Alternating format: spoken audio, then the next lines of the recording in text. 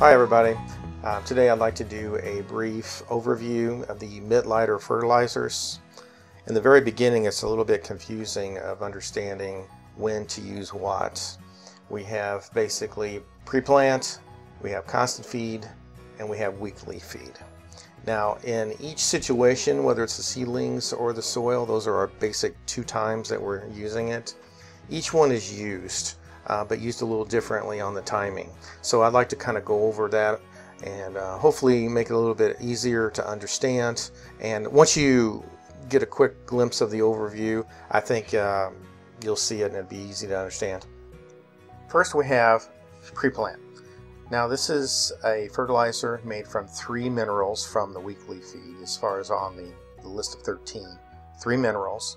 And it is used in preparing the soil in the beginning. It really helps with root growth and new plant growth. So that's a primary purpose of the pre-plant, is helping getting the plant started in a healthy way. Pre-plant is used both with growing your seedlings and with your garden soil. Pre-plant is used in the beginning to help give your seedlings and transplants a good boost. However, a second application can be used for ever-bearing crops like tomatoes during the growing season.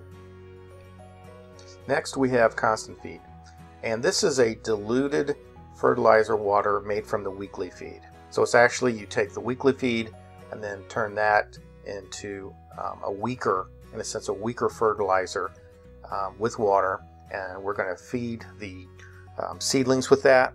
And also I like to use it with indoor houseplants too. It's really effective. Now after you transplant your plants or your seedlings out into your garden, at that time you'll sprinkle a little bit of nitrogen down, and that's just to help give the transplants, the small plants, a little boost to kind of help them come out of the shock a little bit quicker. And next we have the weekly feed, and this is really the famous formula, the mix of 13 minerals that Dr. Jacob Mittleider came up with, that covers the major essential minerals that plants need not to show deficiencies. That's the way I like to think about it. And you make it yourself, it's cheap, it's fantastic, and I'm just a big fan of it. The weekly feed is used with growing seedlings. It's involved with the transplanting with the seedlings, and also it's the large part of your garden soil fertilizing. I like to make it 25 pounds at a time. I think that's a good weight to work with, unless you have a really large garden. Now sometimes you will have to do a special need fertilizing.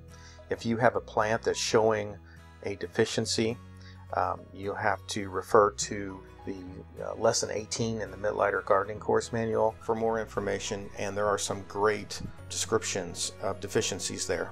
Determining a deficiency is not easy, and it does take time and experience. Okay, now I'd like to go through more of the timing on using the fertilizers, and of course always look for the details in lesson 5 in the Mittleider gardening course manual. Starting off with seedlings. And I use the Mittleider recipe for custom soil for my seedlings growing medium. I'll measure out the pre-plant and then I'll mix it into the growing medium. Make sure that you're using clean water at this point for germinating the seeds. You do not want to use the constant feed yet. It will hurt or hamper the germination of the seeds. Once the seedlings have sprouted and they're broken through, then you can start with giving them constant feed. As far as watering with the constant feed, you will have to use your own judgment and water as needed. Now when it's time to transplant your smaller seedlings into larger pots or a bigger flat, I will start off using new Mittleider custom soil. So it's brand new soil mix, and then I'll add pre-plant and weekly feed on top and then mix it in. So then with the beginning first seedlings, it's just pre-plant. With the transferring transplanting the seeds into bigger pots, you're giving it the pre-plant and the weekly feed, because we've already got them going and they're going to want some of that fertilizer to go from there. They're going to be hungry. And you will continue to water them with the constant feed as needed. Now let's talk about your garden soil. We're going to be mixing pre-plant and weekly feed into the soil bed before planting. I like to get the fertilizers weighed out in grams and put in small bowls so I know exactly how much is going out, and I can just start sprinkling it down the bedroll.